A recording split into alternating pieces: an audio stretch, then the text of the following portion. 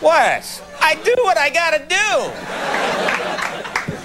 We have a lot of show tonight. There's so much to talk about these days. There's just crazy news happening everywhere. The Martha Stewart insider trading scandal. This thing just keeps getting bigger and bigger and bigger. It's a juggernaut. I don't even know what that means, but it is. It's puerile and okay, whatever. Everybody is still talking about her appearance on CBS's The Early Show, where she avoided the host's tough questioning by focusing on the salad that she was making. She just kept saying, "I'm doing my salad." I have tried several times this week to talk to Martha myself, with no luck. I'm going to give it one last shot tonight. See if she'll come clean. Please welcome live via satellite, Martha Stewart. Let's get her in here.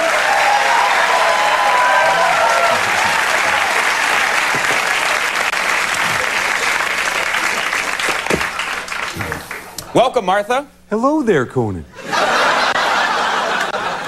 Now, I'm sorry, but I've got to ask, what exactly did you and ImClone CEO Sam Waxel talk about the day you unloaded all your stock? Okay, Martha, what are you doing now? Oh, just chopping a salad. It's got carrots, scallions, tomatoes, and some yummy Kalamata olives. Okay, all right, I'm going to ask away then. Tell me, did Sam Waxel tip you off about the FDA's rejection of ImClone's drug application? Oh, tip off. Yes, that's a very good question, Conan. Yes, the tips should come off the carrots.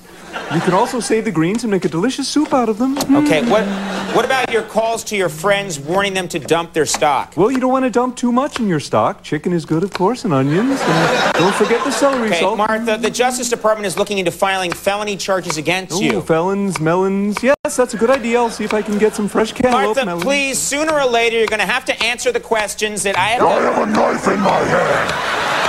Do you really want me to say anything, but I have a knife in my hand?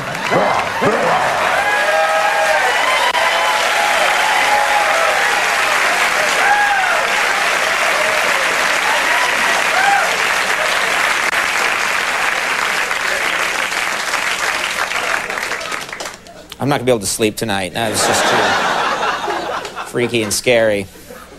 All right, let's talk about pleasant things then.